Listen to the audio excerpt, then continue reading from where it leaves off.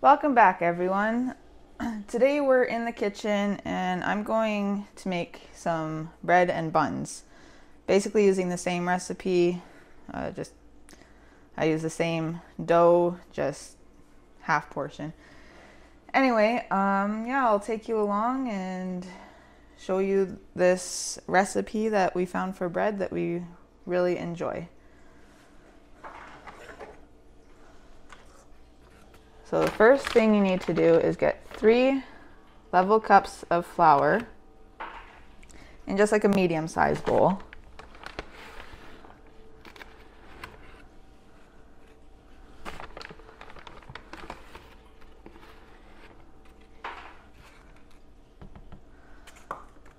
And then 5 teaspoons of yeast.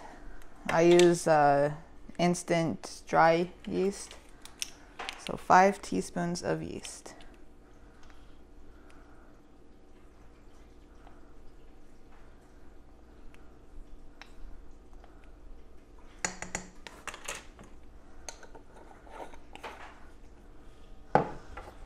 And I just mix those together and put it off to the side.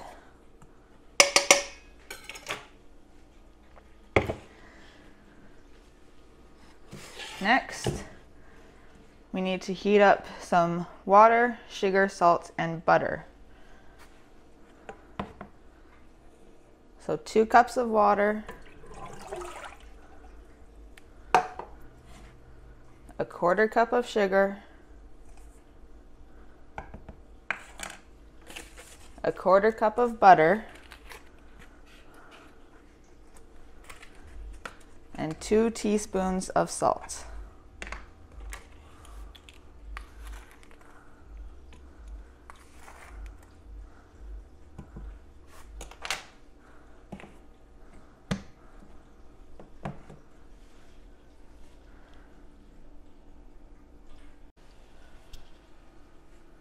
So we just heat up the water, salt, sugar, and butter on the stove in a pot, mixing continuously until the butter is almost melted.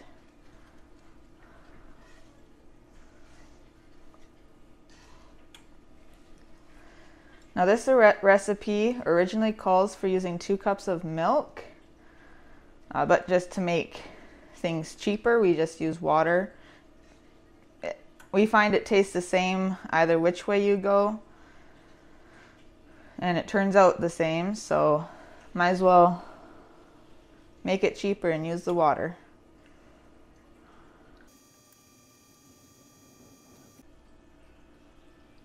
So as you can see, the butter has melted down. It's not fully melted, but you don't want to make this mixture too hot or it will kill the yeast and then it won't rise properly. So since you have the wet ingredients heated up, you want to pour it into your dry ingredients now. Now before you mix it together, you also add 3 eggs. Now I just use a hand mixer. You can also put all this stuff into a stand mixer.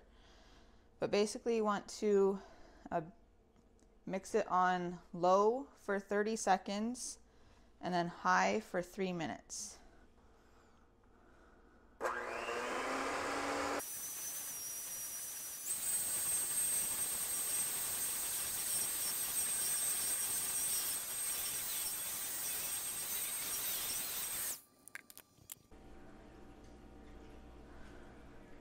So once you have all these ingredients mixed, the next thing to do is add more flour.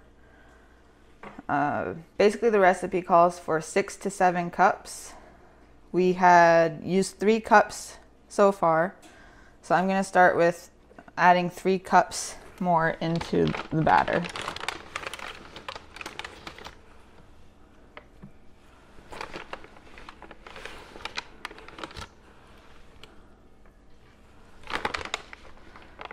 You basically just want to add enough that this you can mix in with a spoon.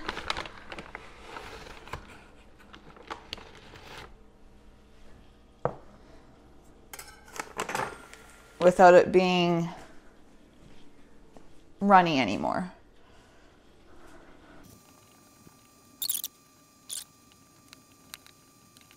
So that's about as much mixing as I can get done with the spoon. It's gotten quite thick already.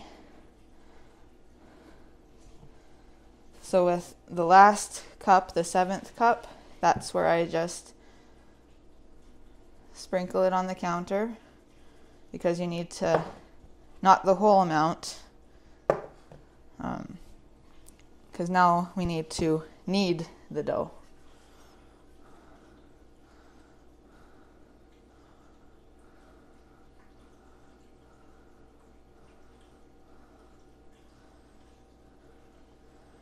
And keep in mind, the more flour you add, the harder it gets.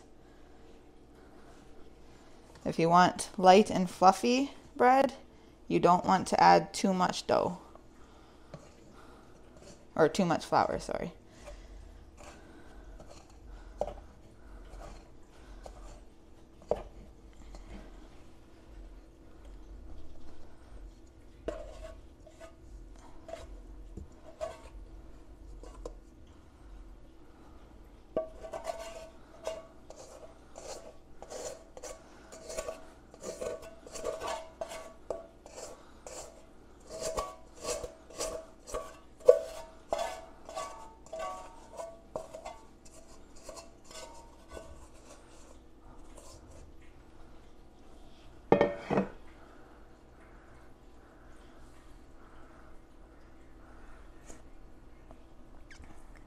You might also need to add a little bit of flour.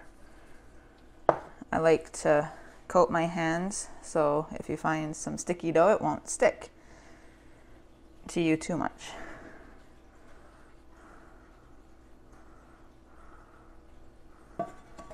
Now I just knead the flour into the dough and make a nice ball out of it.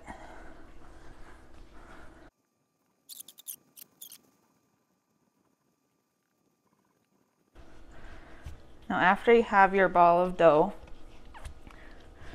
and all your flour is incorporated into it, it's okay if it's a little sticky.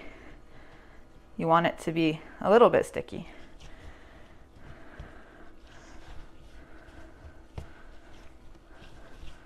So once you have your ball of dough, you will add it into a lightly buttered bowl, and you want the bowl to be big because the dough is going to rise.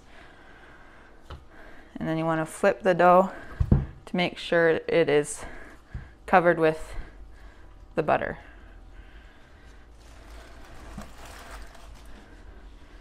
And then we put a towel over top and let it sit for about an hour and 15 minutes to an hour and a half, anywhere in there.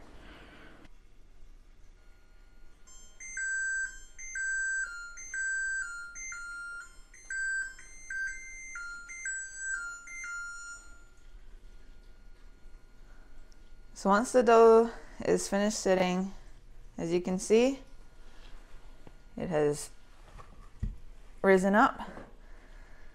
Now this is the fun part. If you're frustrated with something, all you have to do is punch the dough.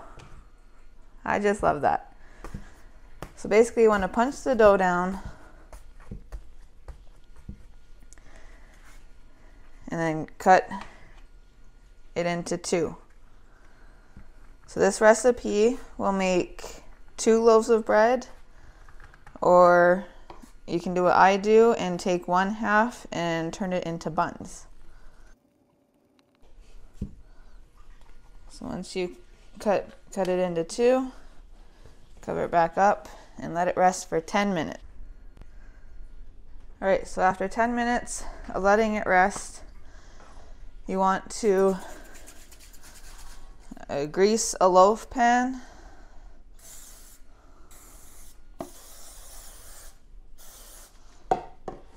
2 loaf pans if you're going to make 2 loaves of bread, and then also a cookie sheet if you're doing the buns like I am.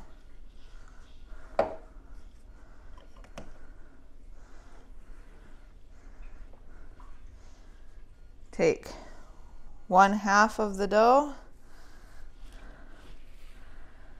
and place it into your loaf pan.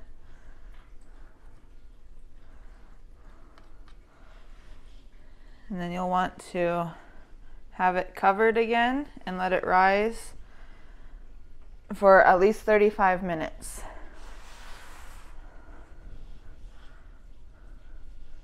Now, if you are making buns with the other half, like me, I put the other half on the counter. I do flatten it out a little bit and try to make it into a rectangle as much as I can. Then I'll take a dough cutter or a dough scraper and just cut it into fairly even chunks the best I can.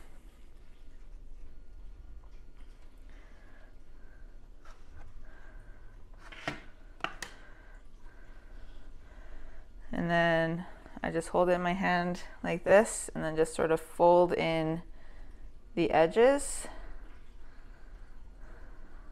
and pinching them together. So then this will be the bottom of the bun, that'll be the top.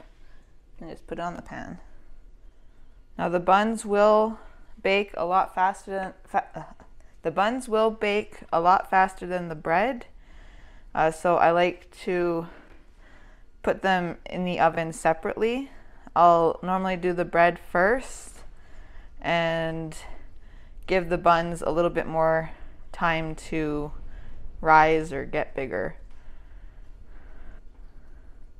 As you're letting the dough rise, you also want to preheat your oven to 375 degrees Fahrenheit.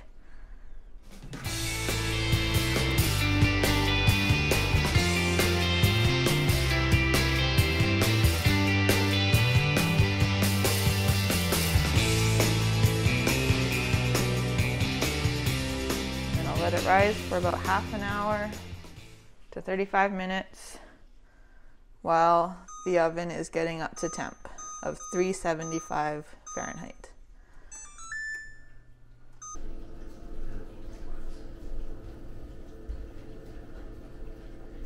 Okay, it's been 35 minutes.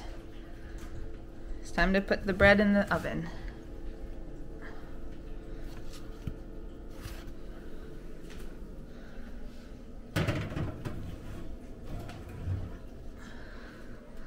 So leave it in for 15 minutes and then I'll come back to check on it.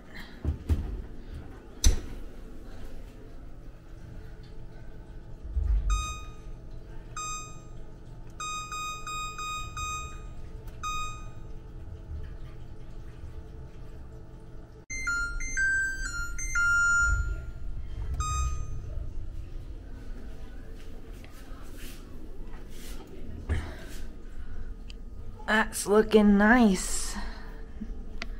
Still needs to bake a little longer, but I'm going to put some tin foil over top so it doesn't get too dark.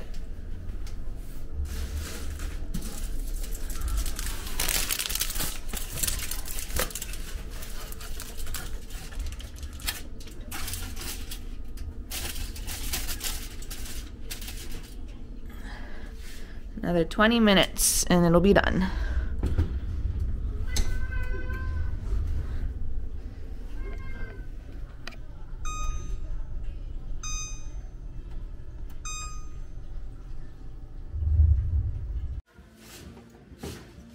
Alright, the bread is done.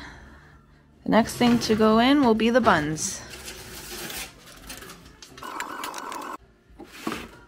Now the buns will go in for 8 minutes, and then I'll take a look at it. Also, once it's all done, you want to take it out of the pan right away so it doesn't keep cooking it. So I just like to turn it out onto the counter and let it cool there.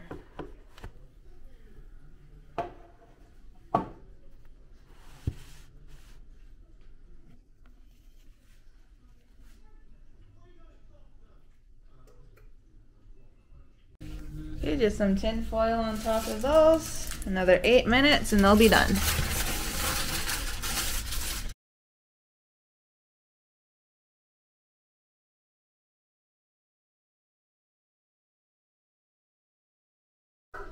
The buns are done. I need to be very cautious because some people like to eat them straight off the pan. Be very cautious because they're hot.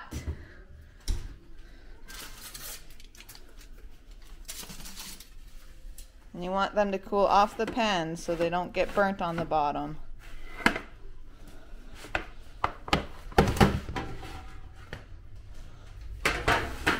Okay, you two. They're really hot. You need to blow on it. Okay. It was my pig. Which one would you like? I like a big bun. Oh, there's little buns for you. I want a big one. Fine. Hey, hey. You like a bun. Did Dad steal a bun? No, he's want to eat it. Yeah, he stole it and ran away. He's like it. Hot. How about we let it cool down a little, okay? Why? So we don't burn our lips. Don't burn our mouths.